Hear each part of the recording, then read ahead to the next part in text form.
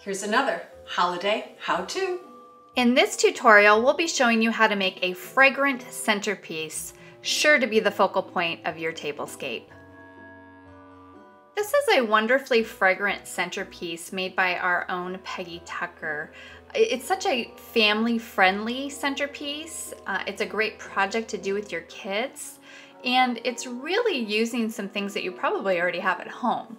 So Peg is actually taking a navel orange and some whole cloves, and she's just simply poking them right into the orange.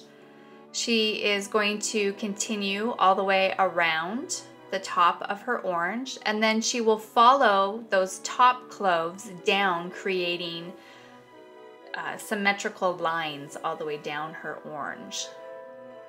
So again, a really simple thing to do, very fragrant, super kid-friendly, and just such a pretty presentation. This is something that she used to do as a kid, so it's a tradition in her household, and it's a wonderful tradition that she is happy to share with you today. So she's going to go ahead and continue adding all of her cloves to her oranges, and then we will meet you back when she's all done and show you how to assemble this wonderful centerpiece. We are back, and Peggy has finished inserting her cloves into her oranges, and what a beautiful centerpiece. So she's just taken some greens and laid those down into a candle plate, positioned her oranges on top, has a nice candle in the middle, and now she's just taking some fresh cranberries and placing those about just to add some more color. She's also got some floral greenery in there, which you can find at really any supermarket.